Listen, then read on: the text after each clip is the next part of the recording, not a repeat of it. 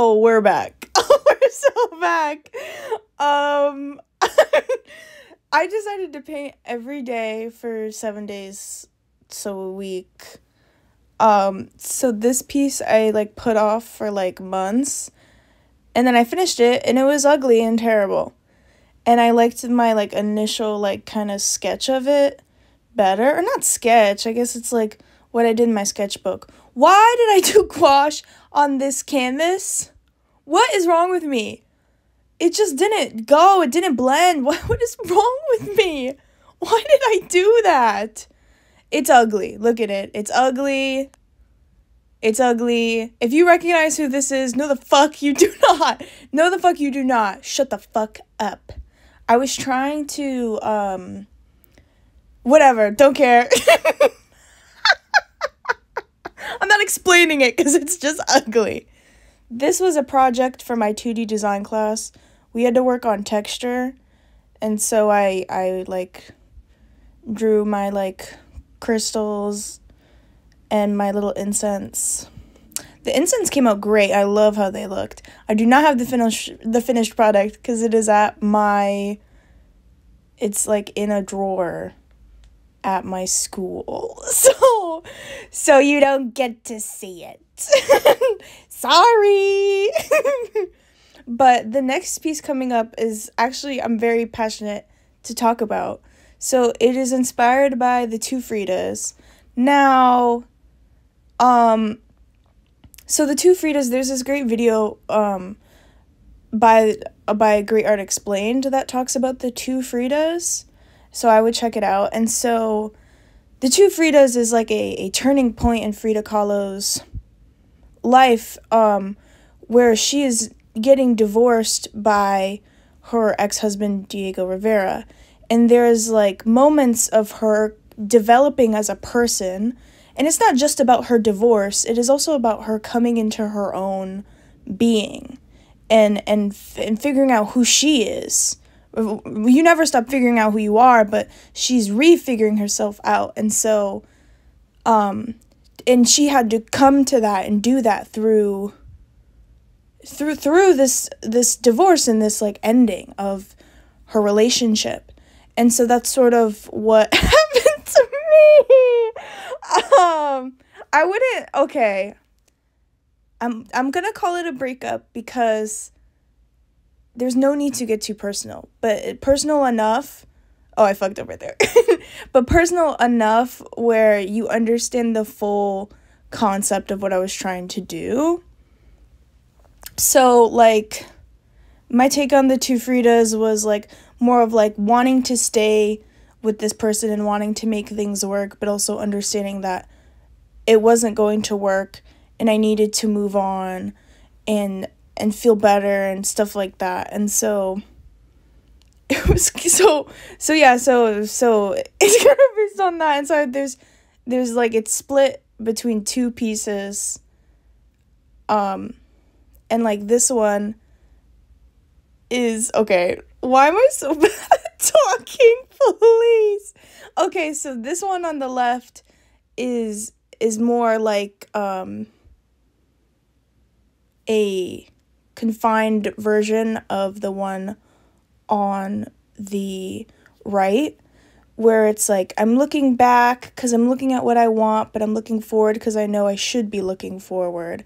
And then the piece on the right is like that split between, and also showing the me looking ahead is am I explaining this correctly?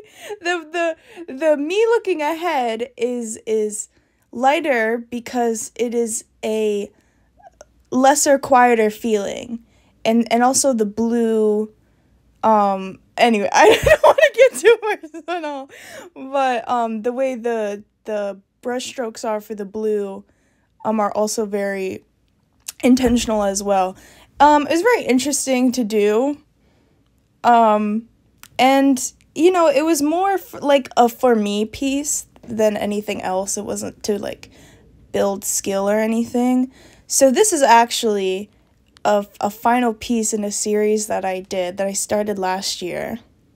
And so it's 4 pieces. I actually submitted 2 pieces to be published, and they both got accepted. So I'm very excited to show that.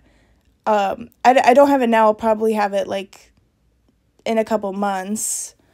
So this is the last piece of that. And I've had this idea since I think the summer. And so I'm just kind of showing like some final ideas here of what I wanted to do. It came out okay. I think the sketch came out better. It feels a little bare. I think I might go back and add stuff, maybe bubbles. I'm not quite sure. But the series as a whole is definitely complete. I don't think I'm going to do a 5th one. We'll see, but I don't find the need to, just with the meaning and stuff. I would love to make like a whole separate thing and talk about all of them together. But it's just very exciting to even see the end of a very personal series. So, oh my god, I'm so ridiculous. So I'm not over it. So I went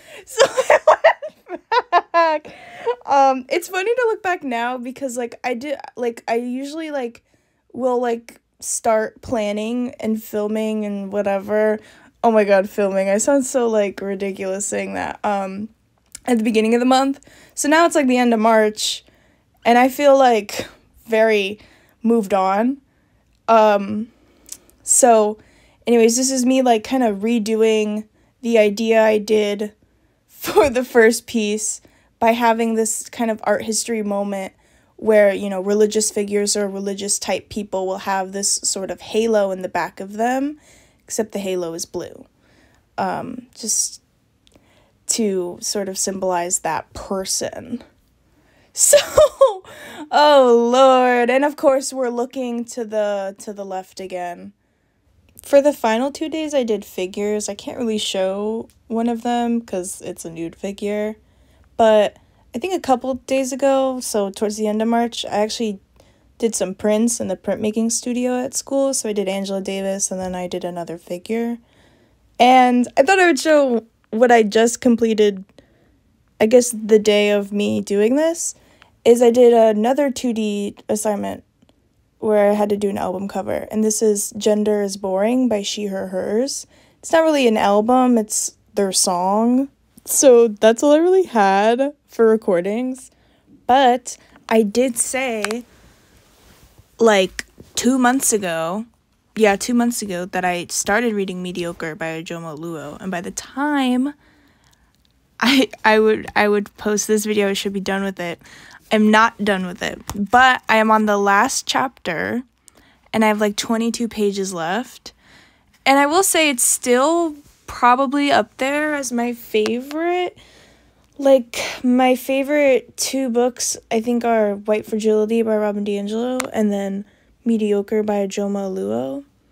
And then, oh no, we have to cut out the feet! Wait!